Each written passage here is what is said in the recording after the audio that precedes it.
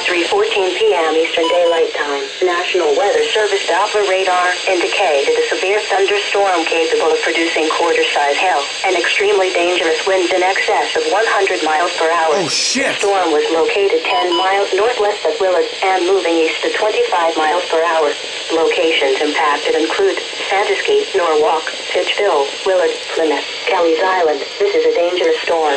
Seek shelter inside now and stay away from windows. This storm has a history of producing damaging winds. Seek shelter now inside a sturdy structure and stay away from windows.